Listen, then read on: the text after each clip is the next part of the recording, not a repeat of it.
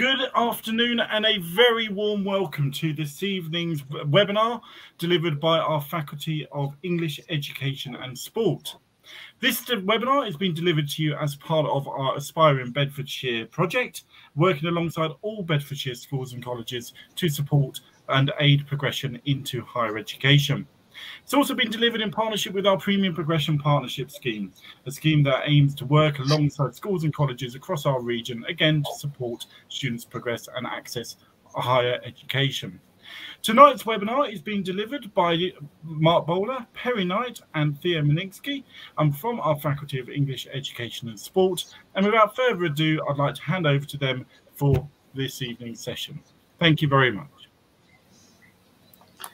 Thank you, David. And can I say a very warm welcome this afternoon to the School of Teacher Education and to the School of Education and English.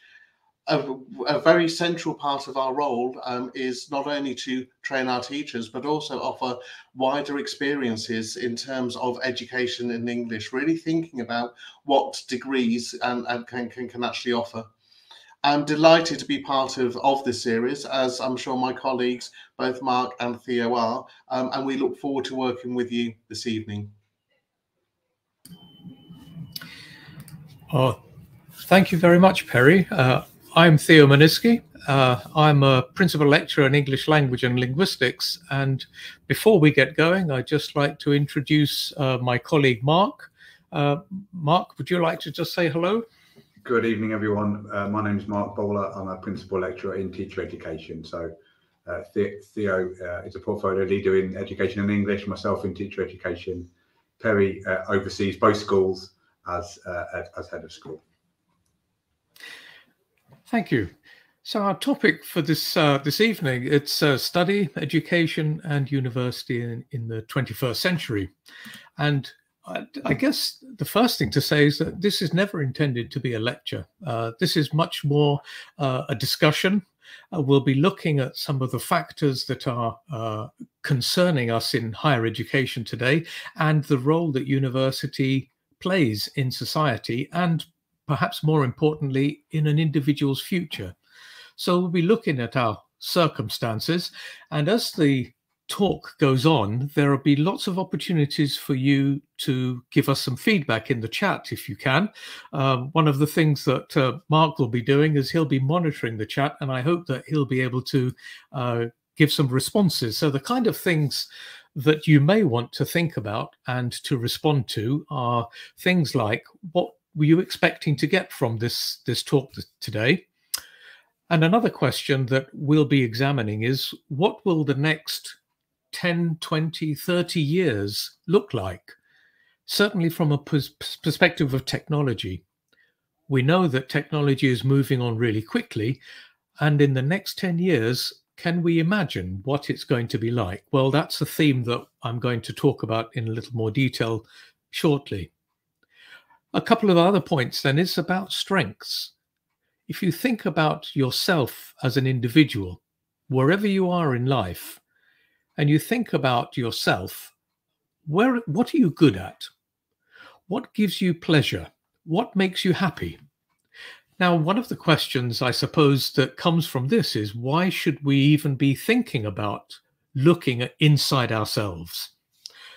And the last point for us to get going is this famous observation by Heraclitus, one of my personal heroes, one of the philosophers. He predates Socrates, and he's quite famous, sometimes being called the weeping philosopher. Anyway, one of the observations he made is that your character is your fate, or sometimes your character is your destiny. It depends on the translation. But I'd like you to think about that and consider whether you believe that that's true or not. Well, that's a way, kind of like a starter. Let's think about university. There are a lot of assumptions about university, and some of those are fueled by the media, and some of those are fueled by what we hear from friends and family. So the idea of a very traditional institution, perhaps you have a lecturer with a white beard. There's nothing quite so bad about having a white beard. Tutorials, lots of assignments, and of course, debt. money, because nothing is free in life. We know that. But these are some of the assumptions. And one of the assumptions might be that when you go to university, you're left on your own. It's not like school. It's not like college. You have to just get on with it and sort yourself out. Well, of course, there's an element of truth in that, but there's also an exaggeration. Certainly from our perspective at Bedfordshire, we would never leave anybody to themselves. There's quite a lot of support, and that's something we might talk about for universities generally. In the 21st century, there's been quite a lot of changes. Certainly in the past 10 years, mental health and well-being is on everybody's mind, and that's also something that we might want to pick up on. Any of these themes would be very welcome if you want to put your thoughts in your chat. Mark and colleagues will do their best to respond. Well, let's think about the advantages and the disadvantages. There's always a price, and sometimes that price is money, the cost. It's money, and sometimes it's not money, but you end up paying for everything, whatever you do in life. And usually, whatever the endeavor, even if it's getting out of bed, it takes effort. If it's going downstairs, if it's choosing to buy this kind of pizza or that kind of pizza, there are choices, compromises, and it takes effort. The bigger the decision, of course, the more time and trouble you spend over considering. But it also takes time. Now, if you think about things in life in general, apart from education, whatever you do, it takes time, because time is finite. As far as we know, we have one lifetime, and there are so many hours in a day, so many days in a week. So whatever you do, it takes time. And if it's important, you put more effort in. And there's always a risk. One thing that COVID has shown us is that the number one, life is full of surprises, but number two, there's a risk attached to everything that you do.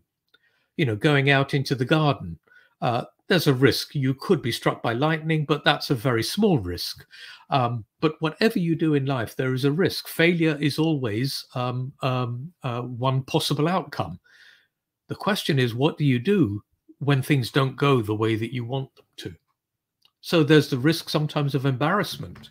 There's the risk of making the wrong choice, of buying the wrong kind of car or the wrong kind of trainers, whatever it is. If you think about your life as being a line, represented on the screen here by these two lines, one blue and one white. And in the blue line, I hope you can see that there is that point there that represents your time spent in university. Now, in terms of the duration of your typical person's lifetime, it's about 3 years. But what are the consequences of that in terms of the trajectory, the direction, the options that are available to you? Well, one of the things that we notice is that with a university education behind you, you have alternatives, you have choices, you have opportunities that may not be available to someone who doesn't. So the two lines, you represent the white line, all things being equal, two people, similar background, but one goes to university, the other one doesn't. Typically, the one who goes to university has more options open to them, more alternatives, more choices. And we like to think more wisdom. But let's not, wisdom is another point that we need to come back to. Let's not run away with the idea that going to university guarantees any of these things.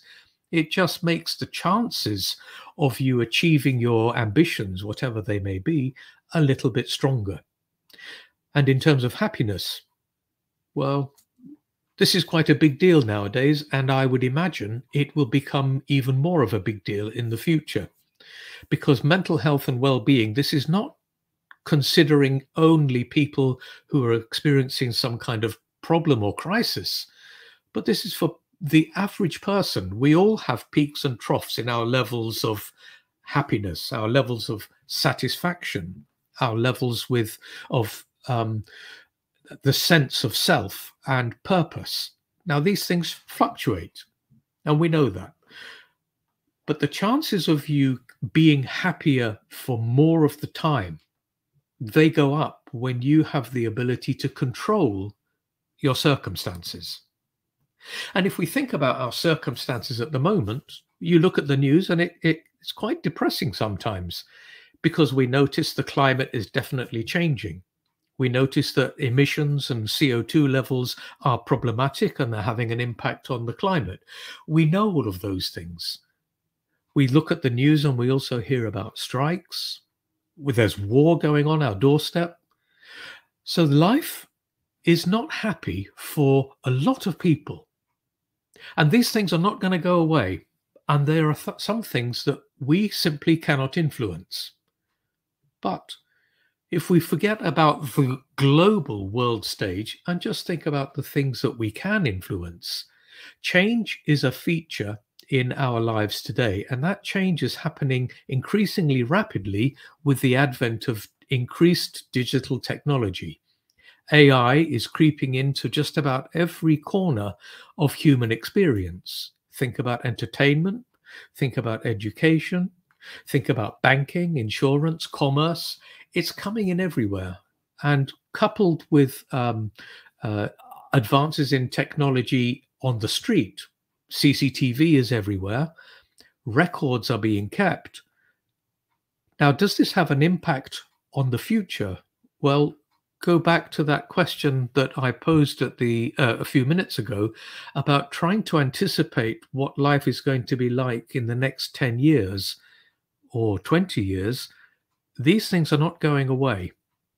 And if we think about the production line, increased automation is going to be something that we will become increasingly familiar with. And we'll come back to AI in a bit more detail. We also shouldn't forget the fact that people are moving around much more today than they were 10 years ago and 20 years ago. And that's because of different changes in circumstances around the world. The political environment is changing rapidly when we see what's happening in the Ukraine, for example. And this is having an impact on our everyday lives. And it doesn't necessarily mean it's bad, and it doesn't necessarily mean it's good. It's just happening. If we think now about digital technology, AIs, we know that it's affecting commerce and entertainment and communication and banking. But if you live in Milton Keynes or you've been to Milton Keynes, you will have seen that these little delivery robots are on the street and they're delivering supermarket goods, they're delivering pizzas, and there is no delivery driver. And it's just happening through an app on your phone. And I would imagine that this is going to become more and more popular. We know that Elon Musk and the Tesla aspects of cars and self-driving cars, this is still in its almost embryonic stage, but you can see that this is going ahead in leaps and bounds. We must also remember that one of the things that is a challenge for AI, any algorithm, it's one of the strongest things about being a human being, and that's compassion. Being able to put yourself in another person's position and trying to imagine how they feel. We know, because we are humans, that we can relate to other people. Now, this is increasingly problematic. We notice when we have an increased aspect of social media, when it's used in a negative way, it can be really hurtful, painful. And so if we think about how things are working at the moment, is it going to get less? Is it going to stay the same, or is it going to grow? Well, as I said, digital technology is touching every aspect of our lives, even robotic dogs operating as security guards. And this is happening now. So the thing that we should think about digital technology, remember, AI in itself is not inherently good and it's not inherently bad. It just is. Everything depends on the person or the people that write the algorithm.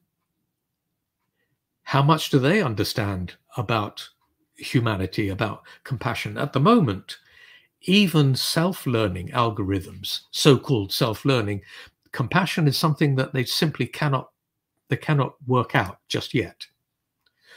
And if we fast forward the rest of your working life, now if you're a teenager And this may seem like it's beyond the horizon. It's very hard to imagine what it will be like when you're my age. Must be very hard to imagine what it's like to retire. For most people of your generation, it's probably going to be around 70, not in the 60s that you retire, or possibly future generations of politicians will push that retirement period forward again, or push it back again. But think about the impact that this will have on your everyday life. What will it be like for travel, shopping, medicine, education? Whichever arena you look at, what you'll notice is that some jobs that we have come to accept will disappear. They'll be taken over increasingly by AI. Some jobs, though, it's not all doom and gloom.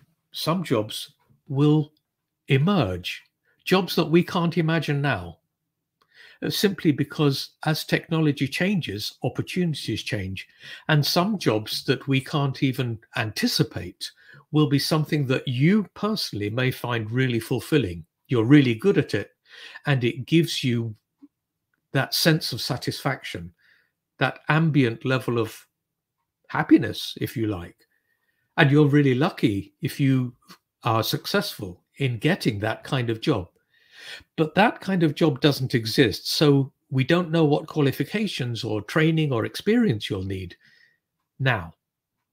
But fast forward 5, 10, 15, 20 years, you need to adapt. We will all need to adapt. And people like me are, I guess, lucky in that the idea of a job for life, although that's not a reality that many of us can relate to, we know people that did have that idea that once you start a job, in your age 16, 18, that's the job you'll do until you retire. Well, that is consigned to history now for my children and their generation. The question is, if there's going to be changes in jobs, how do you adapt? One of the things we know then is that adapting takes effort, it takes time. And if we think about the way that society is moving now, the purpose of education, it's not, as some suggest rather cynically, to create the next generation of consumers. Although when you look at what happens at sale time and Black Friday, the kind of panic, now that's a real trick that the economy has played on us, poor victims, the members of the public, because we are told, we are encouraged to believe that we must hurry up and spend the money now. But there are consequences. If you keep buying stuff, what do you do with the old stuff? What you'll notice is that the idea of being rampant consumerism is starting to be a concern, particularly amongst younger people. And that makes me very proud, very happy to see that. I think there are consequences, whichever choice you make, either as an individual or as a town or as a country, there are always consequences. So who you decide to do business with and in what way, there are consequences. And we hope that when you look around the classroom, your classmates, and try to imagine where they will be in the next 20 years, you're looking at the next generation of leaders. And that may seem like an amusing prospect today. But when you think about how people's lives unfold, particularly if you decide that education is something you're going to take seriously, then you will be in a position to make a difference. You will be in a position to influence outcomes. One of the things I noticed by watching TV recently, that Miriam Margolis was on a program, a documentary, traveling around Australia. And the question she was asking people as she traveled around was, do you think that you've had a fair go at life? And this is part of the Australian psyche, is that the Australian Constitution says that equal opportunity for everybody. Everybody should have a fair go. Now, that seems to me to be an admirable ambition for any government. Now, we call it equal opportunities, but I think, like so many of these expressions, it's become a bit of a cliche. So the fair go makes us re-examine this concept of equal opportunities, regardless of your background, regardless of your gender, your orientation, your preferences, no matter what you look like or where you come from. Do you have a fair go in life? Are your opportunities equal? Well, to go back to the analogy of the two lines, I think that if you want a fair go, you really have to think about how you update your own mental software. So when the update comes for your phone and your computer, your laptop, most people don't hesitate. Yeah, I'll take the updates. But when it comes to updating the most important software that you will ever encounter, and that's the software inside your mind, learning, becoming wiser, becoming a better husband, wife, partner, a better version of yourself. You need to learn how you learn, because this is going to be a feature of your lives in much more than it has for previous generations, because change is happening so quickly. One of the famous quotes that education changes everything. I think if whatever your political agenda, whether you talk about having a fair go, as the Australians do, whether you talk about social mobility, the class system, is it fair that I'm working class and you're middle class or they're upper class? Being able to move up the social ladder, well, education is the ladder. That's how you become successful. It's education. And that doesn't just mean university, of course. Basic literacy. Basic literacy is a game changer all around the world. But when you are in an environment where so many people are literate and you're in competition for jobs, then you need to be more than just literate. You need to know your subject. Now, teaching, if that's the kind of career that appeals to you, or maybe you haven't thought about it before now, but this is how you change people's lives, not just your own life, really making a difference. And boy, does that make you happy. If you're looking for happiness, think about the good that you can do to other people. That all the research is very clear. It shows that this is how you increase your own self-esteem, when you see yourself doing good things. So you help yourself by helping others. Education changes everything. It opens doors to pursue the kind of career that satisfies you. So if you think about education for a better life for yourself, for those around you, and for the people that you meet. So I'm not going to read out what you can see on the screen. There are lots of different aspects to education. It doesn't necessarily mean working in a secondary school, but it could do. It doesn't necessarily mean working with children, but it could.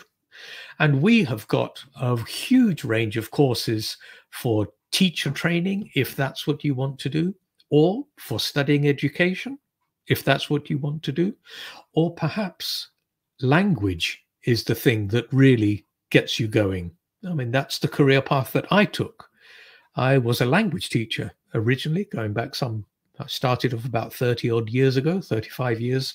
I started language teaching, and I've traveled all around the world teaching English and training people to teach English. So the idea of education, it's not just rewarding to yourself because you see that you're helping other people. You are making an impact on other people's lives, and just about everybody will have a story about an old teacher. It really does allow you to not just do something that you find fulfilling, but also you can see progression. There is a reward for all of the good work that you do, and that reward is recognition.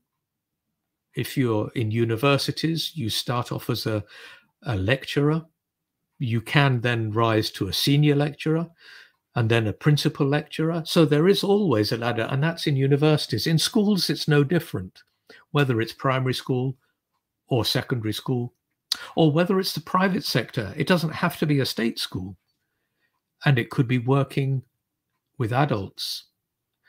One of the really rewarding feelings is if you're working, again, basic literacy, because it just changes people's lives.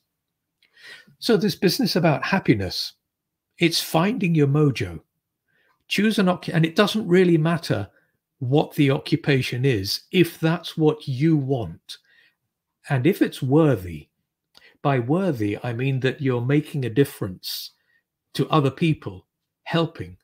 It makes you feel so much better about the job, about yourself.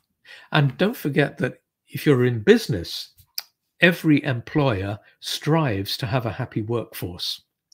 And the reason is not just because it looks good in PR terms, but if you're happy in your work, you spend longer doing the jobs. You pay more attention. You have more energy. The quality of your work goes up because you're spending more time on it. So it goes up. It is what you might call a virtuous cycle. It's like the positive nuclear arms race, but quality goes up, happiness goes up, productivity goes up.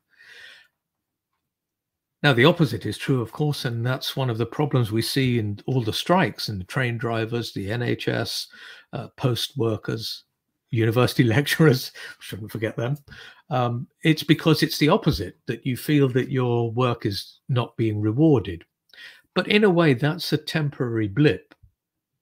Ever the optimist, I think that's a temporary blip, because that in the career of your working life, you know, that kind of strife is not normally protracted. Anyway, find worthy occupations, and that really does make a difference to you. But remember, everything that you decide to do will have a cost, and that cost is usually, it will take you time, and boy oh boy, it takes effort and energy. But if it's your goal, then these are prices that we're prepared to pay. Now, if you want to find out more about the kind of courses that we offer at Bedford, on the Bedford campus in Bedfordshire, there are a couple of links there. And by the way, if you would like a copy of these slides as a PDF, we're very happy to distribute them. But back to the question of university then in the 21st century, what's the difference between, let's say, going to university in the 1990s and going to university in the 20s? What's happened from the 20th to the 21st century? Well, there are some similarities, of course. Just about every course will cover theories, whatever subject you do. Some of those theories go back thousands of years. So we talk about philosophy, and I mentioned Heraclitus earlier, one of my great heroes, the guy who said that your character is your fate. I mean, he's made a lot of really good observations. Anyway, a good university, a 21st century university, will always talk about ideas that are enduring, that have been around for hundreds or thousands of years, because it's true today as it was when it was first recognized or observed. But there will be that combination of theory and practice. How do you use these theories? Whatever the theory is, what does it do? How does it help? Because if it's a theory in isolation, that has a limited usefulness. But if that theory has a practical application, and you can use that in your everyday work, and you can see the difference that you're making, that's good on so many levels. So a university today will, of course, have old ideas. It will have theory. It will have practical application. There will be lectures, and sometimes those lectures are in lecture theatres, as you can see in the images here. And sometimes it's online. It could be like this, that we have video conference type tutorials, one-to-one things online. One thing that COVID has taught us is that this is a really good medium, particularly if travel or distance is an issue. Tutorials, when you have 2, 3, 4 students and a lecturer sitting talking about something, an assignment, a problem, an issue, that's a common feature. but so too is something which is a little bit different: the interest in mental health and well-being. Now, that is not just to support you as a student, although that is a really important part of the university experience. Having a personal tutor for the duration of your studies, your go-to person. And if you are doing English, that could easily be someone like me, and we get to know one another very well. And this is the person that you talk to if you have an issue, a problem, or sometimes just drop in for a chat. We usually have what we call an open door policy, where the door literally is open. And if we're in the office, stick your head in and say hi. And if we have time, we have a chat. And if we don't, we get the diaries out and find a time when we can. Now, that kind of support, that well-being, remember, that's not just for people that have some kind of crisis, although there are huge support mechanisms within the university. Just like many other universities, the support for students is there, whether it's for financial advice, whether it's some technical problem, council tax issues, accommodation issues. There are people who are specialists, as well as trained counselors, as well as your personal academic tutor. But all of this contributes towards you getting the most out of your 3 years or 4 years, however long you take to complete your degree. And as you grow in your understanding of your subject, your confidence, your levels of skills grow up as well. And one of the nice little experiences students tell me is when in the 3rd year of their degree, they are told to go back and read some of the work that they produced in the 1st year. And one of the common sentiments is, oh, who wrote this stuff? My goodness me. And that is the same person. And there's an element of humor about this. I mean, you can't escape the fact that it's quite funny that at one point in your life, you do the very best that you can and you submit it and you get the feedback.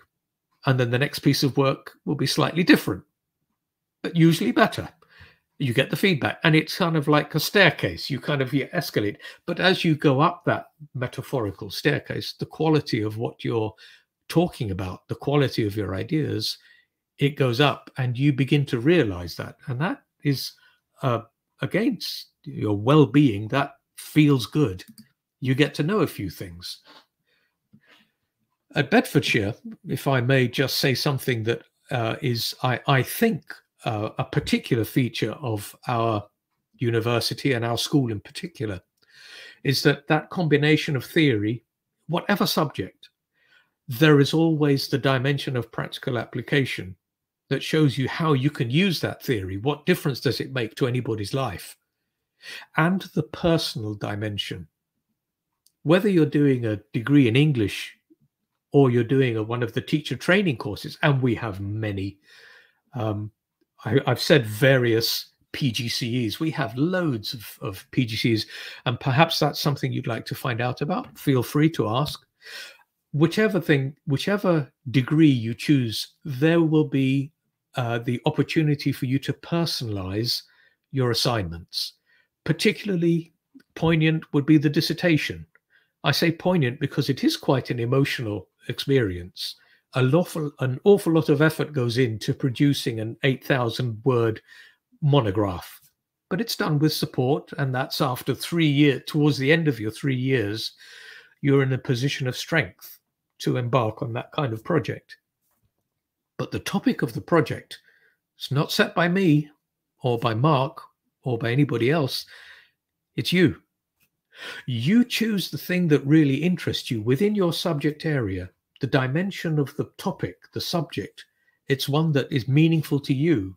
And this is one of the most important things about happiness, is that if the goal is your goal and you see progress, that you're progressing towards making that goal a reality, that feels really good.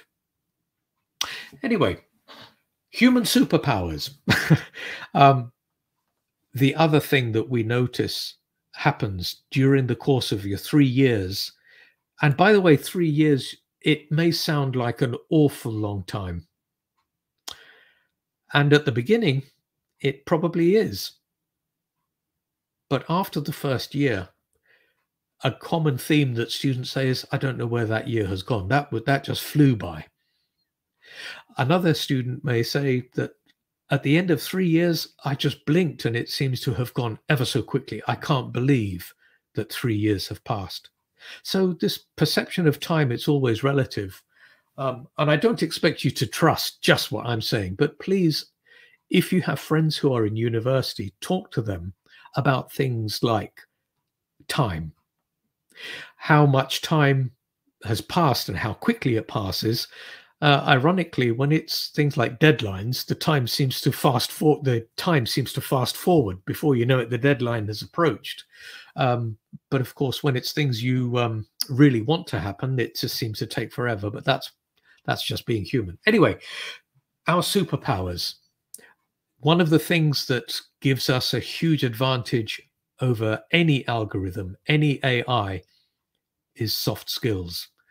This is something that the algorithms simply haven't managed to master this, and it doesn't look like it's going to come anytime soon either. Being able to reflect on yourself, being able to critique yourself, being able to collaborate with kindness, being assertive, not bombastic, but when you're right and you know you're right, and you hear people telling you something different, you decide whether you say, well, actually, I don't think that you've quite got it right. There's another reason. There's another way of looking at this. That kind of assertiveness in a very positive way, with diplomacy, with tact, with kindness. Now, that gives you a kind of confidence. Again, this is not arrogance. Let's not confuse the two. But these are the things that really make a person an appealing or an attractive classmate, friend, lover, brother, mother. Actually, this is about human relationships. And when you think about soft skills, whenever you look at professional career openings, applications for graduate jobs, accountants, doctors, teachers, lecturers, soft skills, it's right up there. It's usually number one or number two after the qualifications. So you need subject specialism. Of course, if you do a degree in education, we expect you know about that aspect of education. A degree in accountancy, we expect you to know about accountancy, whatever dimension you've chosen to specialize in, but you need to know your onions. So that's taken as read. But also you need to know yourself. Where are your strengths? Where are your weaknesses? What are you good at? What are you not so good at? And what are you going to do about it? And do you feel that you have the capacity to do something? Because the way that you will fail with a guarantee is if you don't start. If you don't try, it's guaranteed 100% it's not going to work because you didn't even try. But if you try and you don't get what you want, try something else. And if you still don't get what you want, try something again in a different way. You keep going. And then sooner or later, you will get what you want. But to go back to this idea of looking for a professional position where you can make a difference and have a happier life for yourself, a more fulfilling, satisfying life, you need to know your subject. Whatever that subject is, you choose it, not anybody else. But you need to know yourself as well. And you need to have the confidence in yourself. We call this agency, and that's something I'll talk about in a moment. But when you put these together, soft skills, it's a kind of a fluffy concept. And this is probably why AI simply cannot hack this. It's because it's very fuzzy, very fluffy. But it's all these things like creativity, empathy, communication. Well, I need to say something about communication. This is supposed to be one of the areas I know about. If we think about communication, whether you're in a work setting, whether you're in a romantic setting, whether you're in a team setting, enjoying yourself, entertainment, communication, everybody values communication, good communication, that people understand you and you present yourself in a way that is not too strong. And we all know how to communicate. We know how to talk, don't we? Well, it's all relevant. Relative, I meant. Communication. There's a bit of irony. We'll edit that bit out. It's all relative. So although I'm a professional speaker, this is what I do for a living. I talk. But put me in a court and I'm not comfortable because I'm not familiar with the conventions. And there are things that are not written down, but everybody who's part of the legal, the criminal justice system, they know how people communicate in a court setting. In a doctor's surgery, one of the things that is really interesting is how medical specialists have to try to communicate what's wrong with a patient in simple everyday language. Now, they know the technical terms, but how do they make the little old lady or the little old man or the very young child, how do they make them understand what's wrong? So this is communication skills. This is really powerful stuff. But just think about chatting, text messaging. Are there rules surrounding text messaging? Well, gosh, yes, there are. Can you text too much or talk too much? And what happens if you talk too much? Talk too quickly, talk too slowly. If you don't say enough, or if you talk at the same time as somebody else is talking, what happens? Or sometimes, do you interrupt someone? You cut them off. So all of these things, I hope you're thinking, yeah, hell yeah, yeah. That's because there is a lot of rules surrounding conversation, even informal chat. But those rules are not written down. But when it comes to job interviews, then you need to be a little bit smarter, because no matter how good your background is, if you don't communicate what you bring, what you offer, then they may choose someone else who can put that across.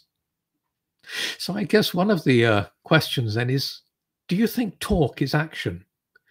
You know, sometimes you hear people say, are you going to do anything about it, or are you just going to sit and talk? Well, that's suggesting that there's a contrast between talking and doing.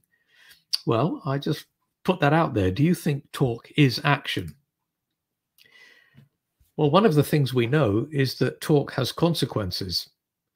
And those consequences, if you're getting married, let's say the minute you say the words "I do" in the right context, there's a legal consequence. You're married.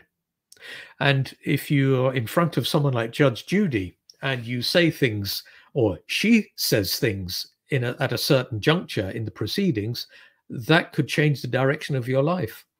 And that's just because she said those words. Or when you're giving a statement, when you're giving a testimony, you're talking, but there are consequences, particularly if you don't tell the truth and you're found out.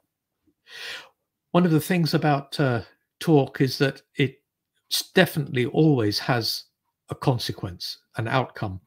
It requires energy. It requires knowledge and know-how. And it's through talk that we explore opportunities.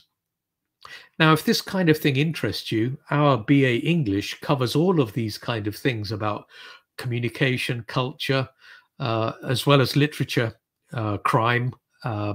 It's all on the screen there. As I say, if you want a copy of this material, just let us know and we can send it out to you as a PDF. So this business of soft skills, where communication is one of the biggest ones, it's that it gives you soft power. You're able to influence outcomes. You're able to influence the way things are unfolding.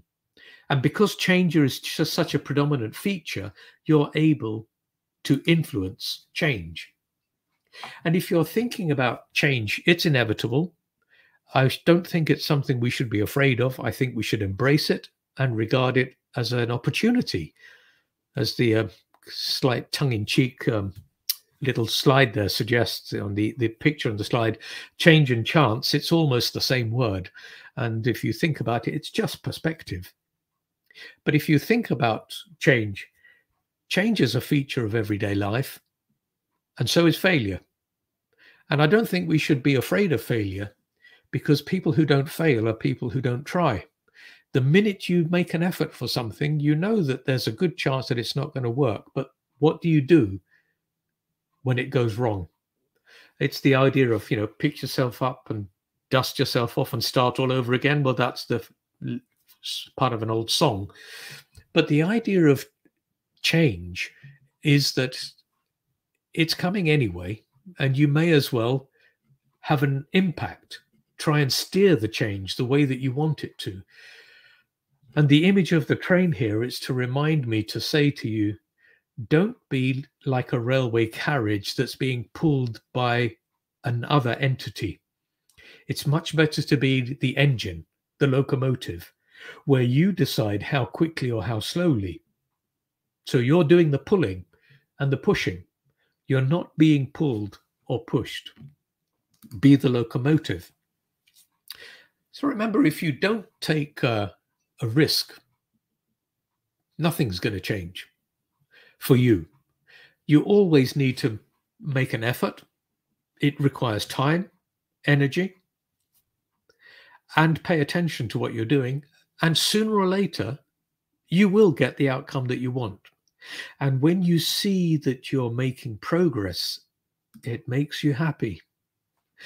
So this business of happiness, mental health and well-being, this is a big deal in universities, excuse me, not just our university, schools. I know this is a big deal in society generally. But the idea that you can wake up and be happy just as if by magic, that is perhaps a little bit unrealistic. The way to be happy is to make sure that you have a goal or a few goals, realistic ones, and notice when you start to make progress as you get a little bit closer towards achieving that goal. Being kind to other people makes you happy, and being positive. When you're criticizing other people, make that criticism positive criticism, not destructive, constructive. And don't forget to say thank you to people. And surprisingly, that makes it makes the person who says thank you feel happier. So just to sum up then, a 21st century university today has that combination of knowledge of your subject and skills to use that knowledge. It gives you greater opportunities. You make great connections. Networking is a huge deal. As I mentioned earlier, look around the room, look around your classroom, because those people that are studying with you now, some of them will go on to do great things. And I hope you are one of them. You will be the leaders of tomorrow. So I'd like to finish off by saying that just a quick reminder, these are the courses that we offer. And that's enough from me. I'm going to hand over to Mark. Over to you, Mark. And you're on mute, Mark. Classic. Absolute classic. Thank you so much, Theo. Perry and I have been able to talk whilst you've been talking about so many of the ideas you've shared with us this evening. This is an opportunity for Q&A. So as the chat box has prompted, if you've got any questions for Theo, myself, or Perry, please do drop them into the chat box, and we will do our very best to answer them for you. There's some questions here that we've also posed for you. What are your take-home messages? Is there anything that Theo was discussing over the last 45 minutes which has surprised you? Is this what you wanted to hear? I'm not sure if anyone entered the room this evening expecting to hear about philosophy or happiness or mental health and well-being, but education is a force for change. If you used to engage yourself in further and higher education, it can not only change your lives, but it can, with the courses that Theo shared with you this evening, that we offer in the School of Teacher Education and the School of Education and English. Studying those courses will help you to meet your mojo, and will help you to help other people and play an important part in many other people's lives. So we're here and we're waiting, and we'll take that awkward pause to give you a chance to ask any questions if you have them. Well, while people are typing away, and I hope that they are, please feel free to do that. A couple of comments in the chat. I see that Manos Fernando has given us the double thumbs up. I'm very glad that that was received quite nicely for you. I see that Roshan is also saying that he's an MBA graduate from Bedfordshire, and he found this workshop very useful. I'm very glad to hear it. And if there's anything more we can do, Roshan, just get in touch. Thanks ever so much indeed, Theo. So if you do have any questions, feel free to put those into the chat box. And of course, this is being broadcast also on Facebook and on our YouTube channel. So we will be monitoring the feed after tonight's session. So if any questions do arise after tonight's session, then we will make sure that they're also posted onto Theo, Perry and Mark, who will be in touch with you. David, is this a good point as well to promote some of the wider activities we're doing? We'll be doing a range of activities later on this term and next, both in schools to support you and help you become more informed and aware of the type of courses that we run here at the university, but also here on the Bedford campus itself. So offering opportunities for you to come from school onto campus to experience life in Bedford. Thank you, Mark. And I was actually going to mention that if anybody found tonight interesting and informative, and they would like to attend any future sessions, we do run a range of webinars throughout this term, all details of which can be found on beds.ac.uk/workshops. You'll see our full webinar program on that website there. And you'll also be able to see all of the workshops that we have delivered as part of these webinars as well. The next webinar that we're delivering is on the 27th of January, and that is looking at the criminal justice system and looking at do prisons work? And our colleagues from Applied Social Sciences will be delivering that there. You'll also see on there a range of other activities on available to you from the University of Bedfordshire, both on campus, online, and through our school and college engagement teams covering Bedfordshire and surrounding counties. So that's beds.ac.uk/workshops. So if I don't think we're going to have any questions come through tonight. But as I say, this will remain on the university's Facebook and YouTube channels. So if you do have any questions, do feel free to post on those forums after tonight's session, and we will make sure that those questions are passed on to Perry, Theo, and Mark. Also, this workshop will be available to download from that website address there, beds.ac.uk/workshops. And it will be available for you to watch back and reference as part of your current studies within your school and college. But all that remains for me to say is thank you ever so much indeed to Perry, Mark, and Theo for tonight's really interesting webinar. And we look forward to delivering the next webinar on the 27th of January. And that's on the criminal justice system, as I say, in terms of do prisons work. So thank you ever so much indeed. Have a great evening, and we look forward to seeing you all very soon. Thank you. Thank you very much, David. Thank you. Goodbye.